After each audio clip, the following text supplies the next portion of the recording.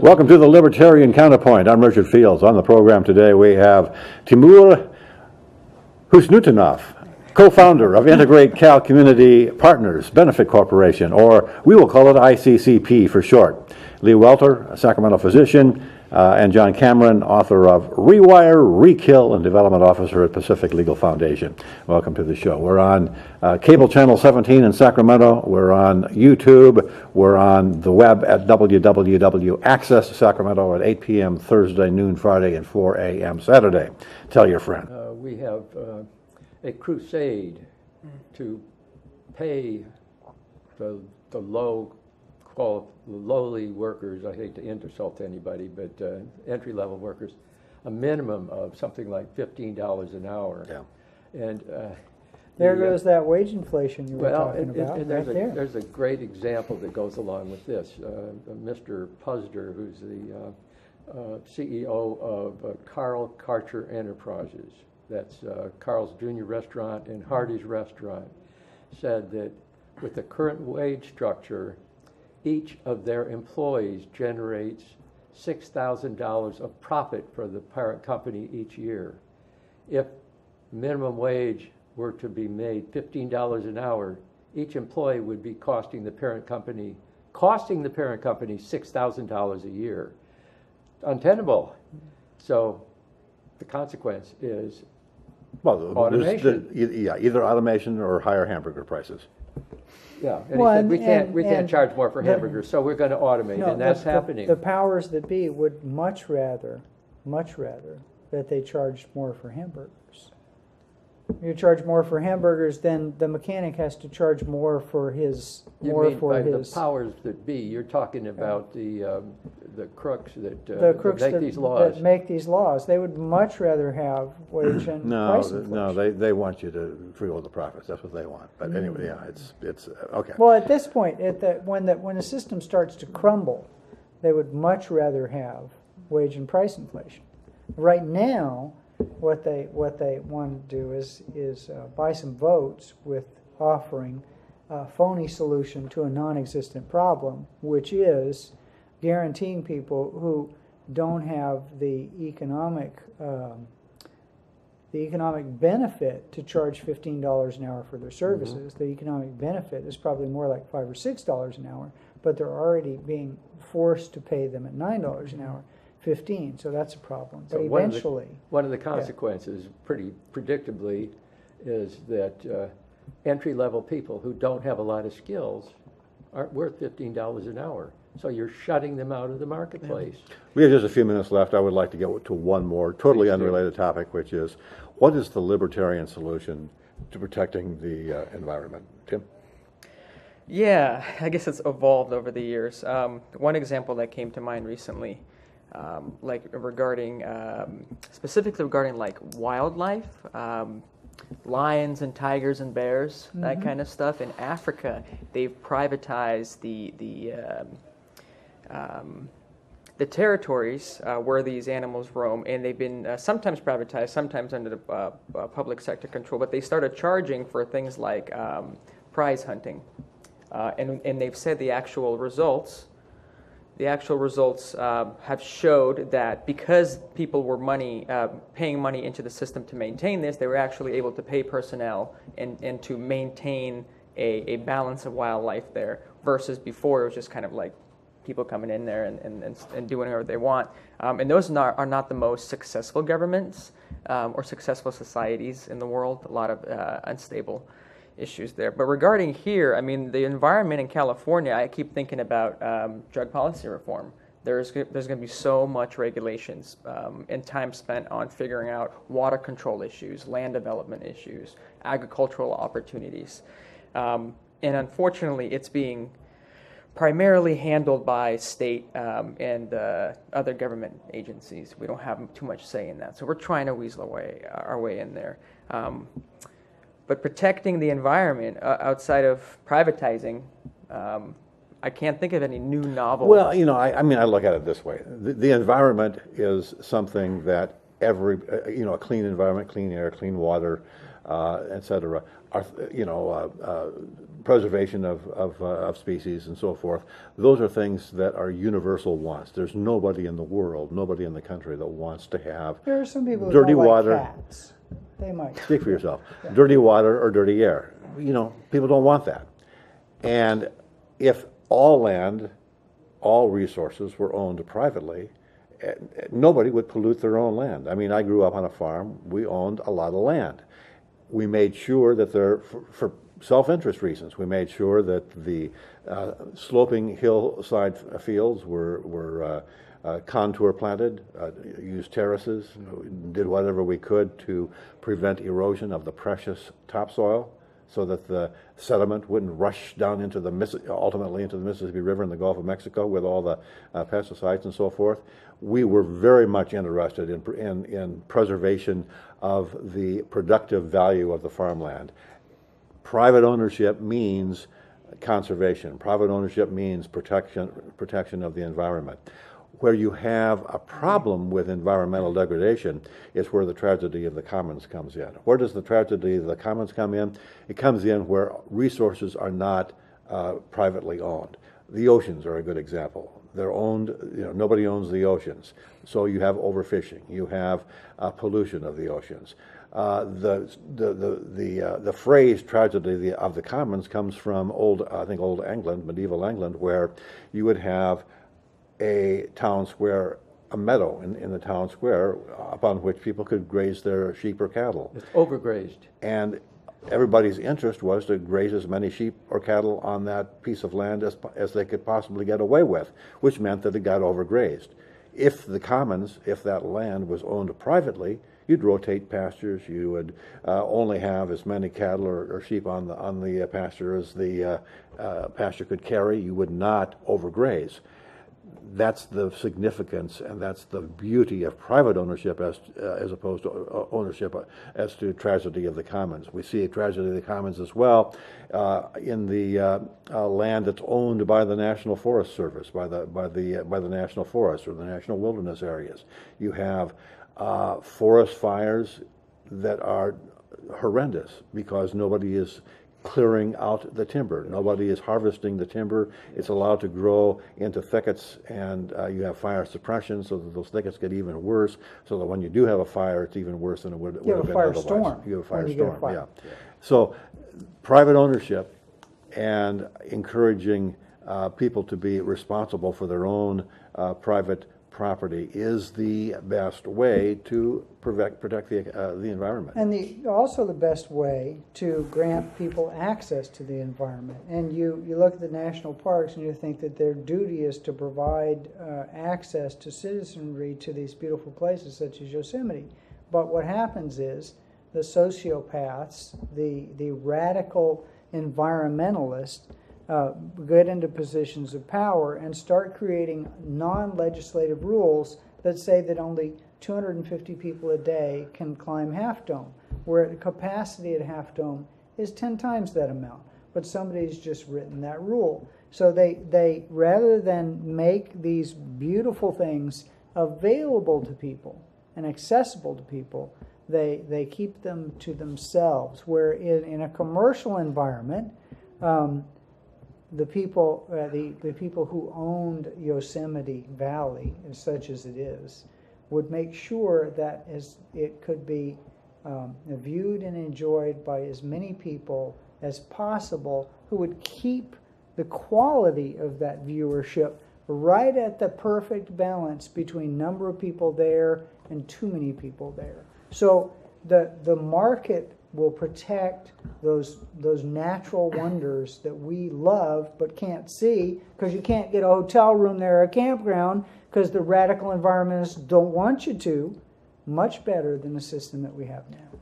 I have a question regarding cannabis development, legal or otherwise. For the longest time, places like the Emerald Triangle up north have been diverting water streams, polluting the environment, and basically only caring for their lots, right? Their growing operations at the expense of others. There's been a lot of contention there. They're all pretty polluting downstream right, yes, property, things basically. like that, Yeah. right? And they weren't really willing to come to any kind of private compromise. What would you recommend for something like that? There you have two situations Sustainability. going on. They're growing. They're basically poachers. They're growing their crops on, in most cases, land that they don't actually own.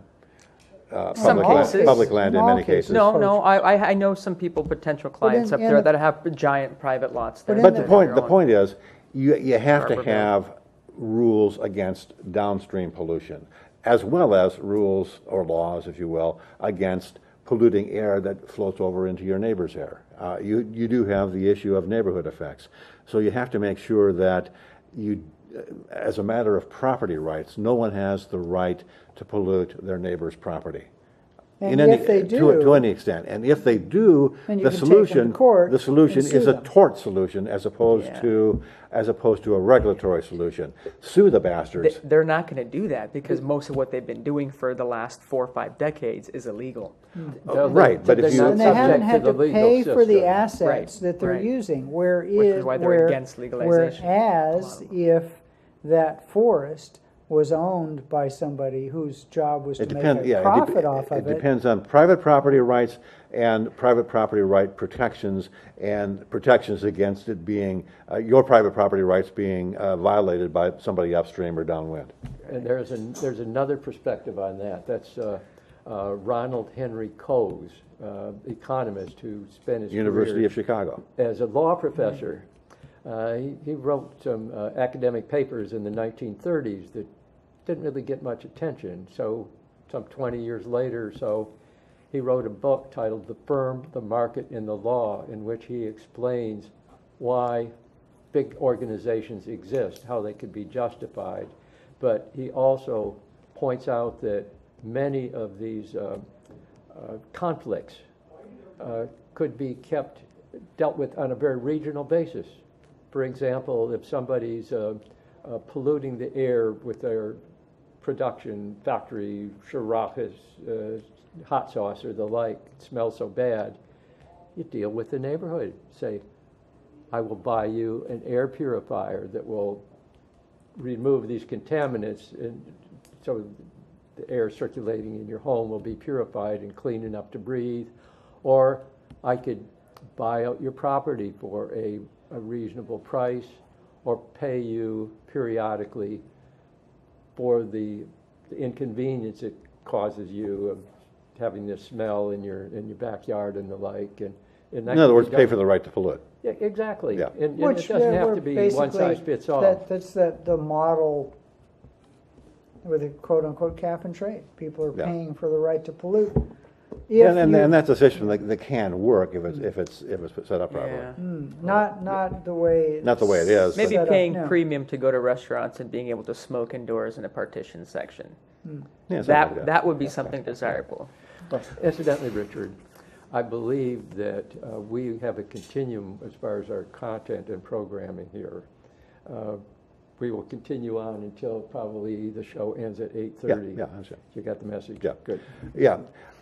Speaking of the being on live at this point, we are a week away from an election in which at the national level we have a clown and a crook, probably one or the other, going to be elected. Which one's which? President. Well, you take your choice. Well, you- President Clump, of the United States, Clump. and we have. Clump. And we have a Libertarian candidate who is a very fine candidate, Gary Johnson. Oh, yeah. Along with Let's see, Bill make Weld, America sane again. running as a Libertarian. We have an entrenched two-party system. It's been extremely difficult. I've been trying to get Libertarians on the stage ever since 1971. I haven't succeeded yet. Is there any hope? Is there any way that we can overcome Duverger's law, something that I learned from Tim. I didn't know it existed before, which is that plurality elections lead to a propensity for a two-party system as opposed to a multi-party system. Is there any way of getting around that? Is there a realistic path for a more effective libertarian voice in politics? Yeah, first of all, you got to deregulate or change the regulations we have on the books right now. I don't understand how people, like in California, keep putting so much pressure on voting in popular elections for president, when in fact it's been known for quite some time that the popular elections don't mean anything. It doesn't do anything. It doesn't actually choose anyone. But we have a... How do you mean that? In the terms of this electoral college? Or? Electoral college, Okay, yeah. And they say, oh, who are you going to vote for, Tim, in California? And I said, oh, I'm probably going to vote for the Libertarian candidate. And they're like, wow, that's a wasted vote. I'm like, but is it though?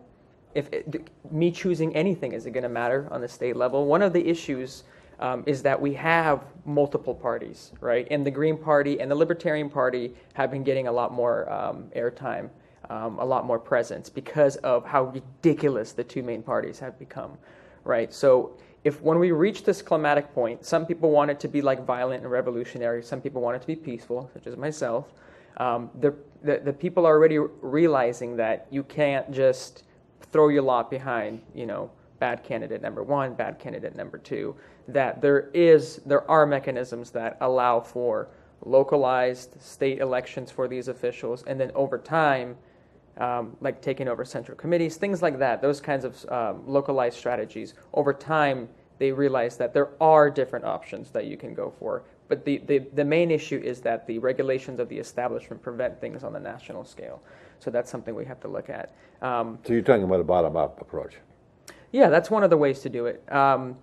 I know libertarians in places like Washington State have tried for a long time to put a lot of candidates in local office, and for some reason, or in some places they've been successful, others not so much. I personally don't believe Gary Johnson is the perfect libertarian candidate. There is no perfect candidate. Right. I have other preferences. I would. If Rand Paul was still running, I think he would have an amazing if Rand Paul was running, he'd be running as a Republican. But right. I agree. He would be a great Republican candidate. Rip Hillary to shreds. But that's not what's happening, because the establishment has spoken. They don't want somebody like that.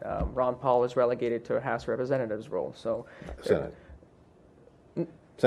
No. U.S. Senate. Rand Paul's in the Senate. No, Ron Paul. Oh, Ron Paul. Ron Paul's out right. now. Yeah, and Rand Paul became a senator. Good for him. Good for him. Yeah. But Duverger's law is just a social construct. It's a fabrication that we've created that for some reason isn't within the public school system, like every college level introductory course in politics. One of the areas they begin with is this. It's like, sorry, you're in America, we hate to burst your bubble, but you only have two choices. Yes, but those two choices are actually one choice. Right. These days, it's pretty much two sides of the same.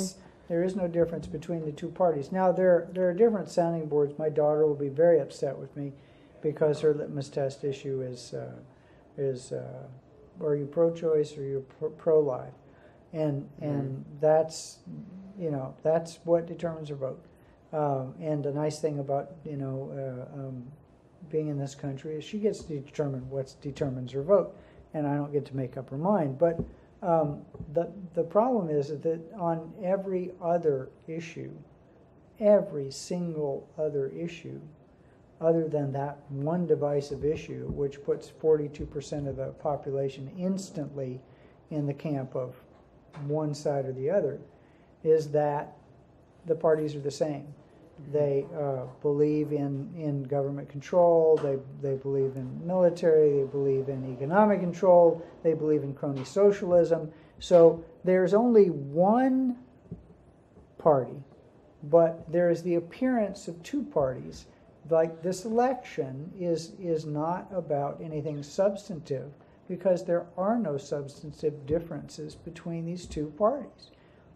They're the Republicans or the Blamocrats. Yeah. It's the same party. My reading of Duverger's Law for Dummies, which is where I had to start out, offered some potential options or what might happen in a different country where there parliamentary is proportional representation. Right. If a particular party gets 15% of the vote, then they get 15% of the people in, what is the House of Commons, say, for example. I mean, and you have variations on that theme in various Western European countries, but I don't notice that Western European countries are functioning a whole heck of a lot better than the U.S. is. No, it's really functioning all that well. So I think the problem comes down to the problem, the inherent problem of democracy, which is that the majority gets to dictate to the minority. That is a problem that you can't get away from in a pure democracy.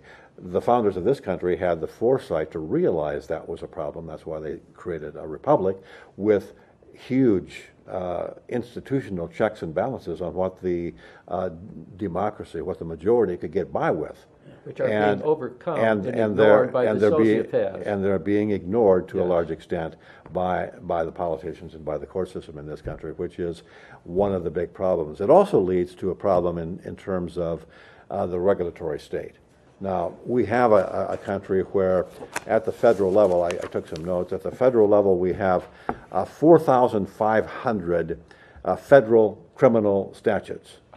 4,500, but that's not very many compared to the over 300,000 federal criminal regulations.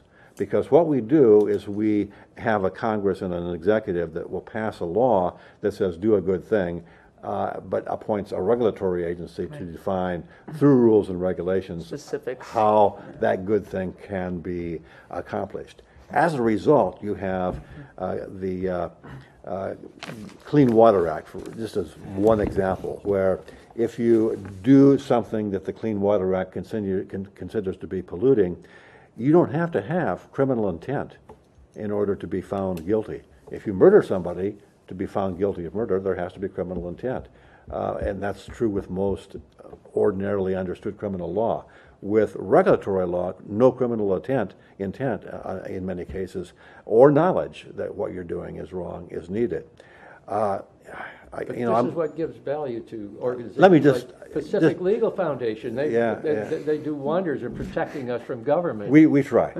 I took notes, so I'm going to read my notes on a couple of the examples. Oh, God. Skylar Capo was a little girl that nursed a woodpecker back to life. She was What a fool. arrested under the migratory bird law. Back to life? Back to life. Nursed a woodpecker. From death. A state of death. No. Because of the migratory bird law, she was aiding and abetting a bird and was found guilty of a federal law. O.C. Mills this was a PLF case at one point. O.C. Mills decided he wanted to build a house near a lake or a river, and he poured foundation sand in preparation in preparation for putting in the foundation for the house.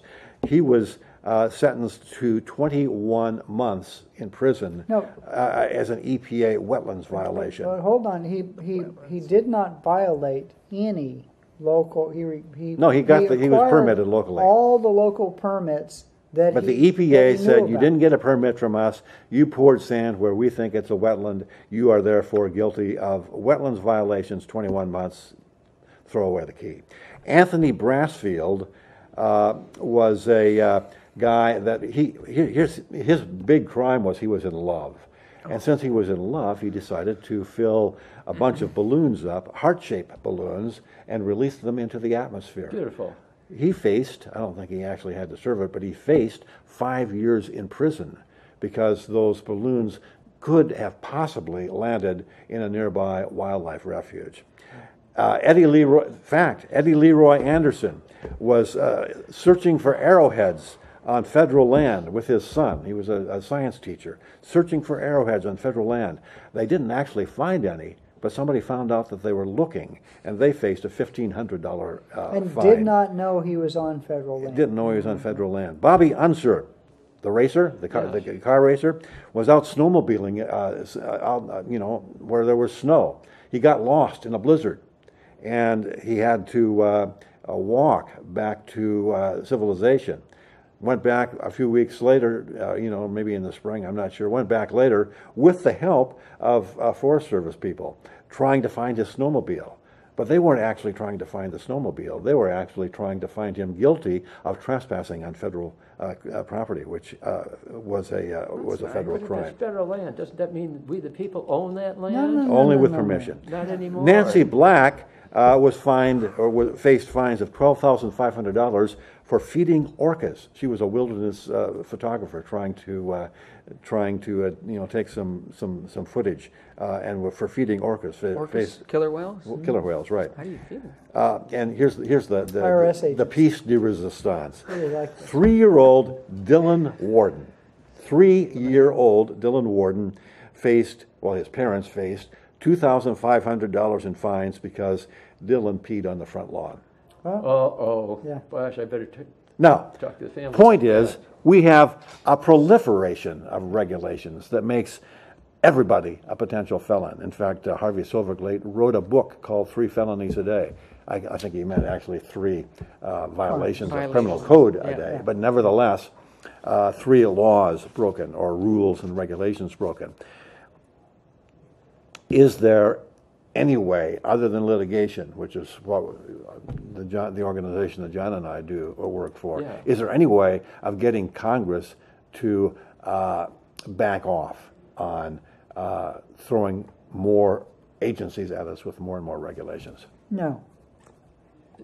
Sorry. Long discussion. There may here. be hope for the future. Under the current circumstances, no. In fact, what did we get foisted on us within the past 8 years or so? What are they called? Affordable Care Act, joined with what kind of promises? If you want to keep your doctor, you can keep your doctor. If you want to keep your health insurance plan, et cetera, et cetera. Well, the It's whole not idea, taxed. of health insurance is a misnomer. Yeah. We get insurance for catastrophic things. We get insurance, car Sure. insurance for a car wreck. We don't get insurance for gasoline or a flat tire. Gosh.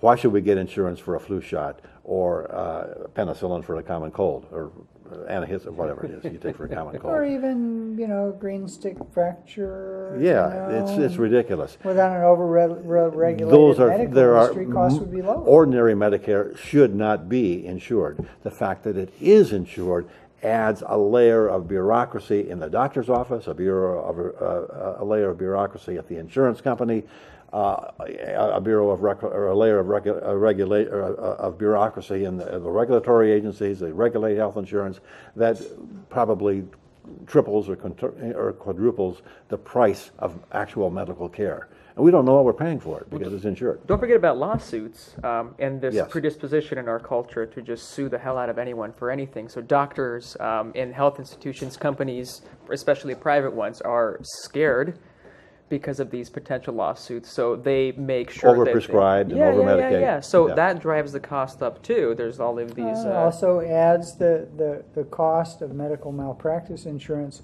which is passed on to the consumer through higher insurance premiums. Ultimately, yeah. There was a study done by the Rand Corporation from 1971 to 1982 titled The Health Insurance Experiment.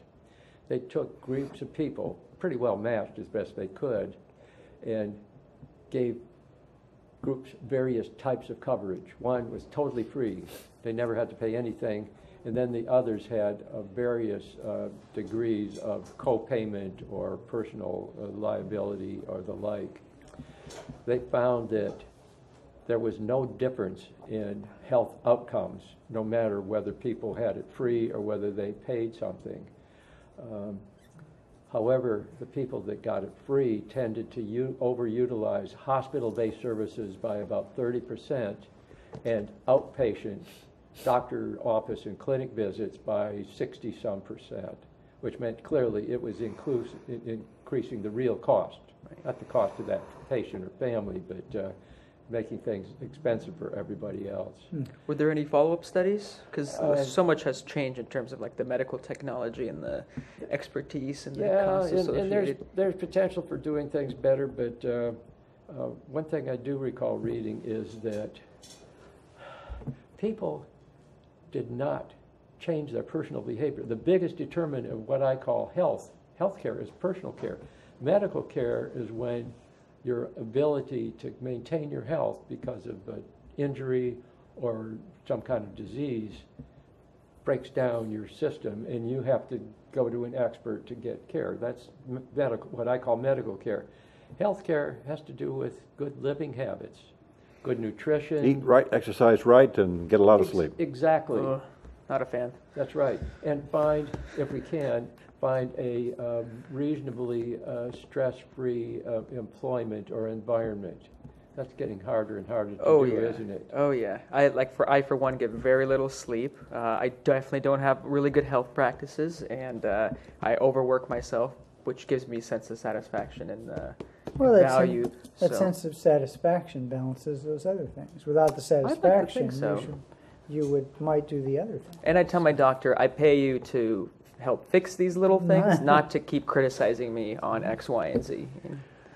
What about the entrepreneurial part of business? Boy, let's talk about that. The regulatory, that's one of the reasons why, let's maybe combine it with kind of a two-part thing. The regulatory environment favors large companies that can pay the regulatory cost and crushes smaller companies who are overburdened by the cost of regulation and the energy while still trying to run a business. Thanks for putting it into a nutshell. We're out of time. We'll see you again next week, same time, same place on the Libertarian Counterpoint. Thank you for being part of the show. Well, Time flies when you're having fun.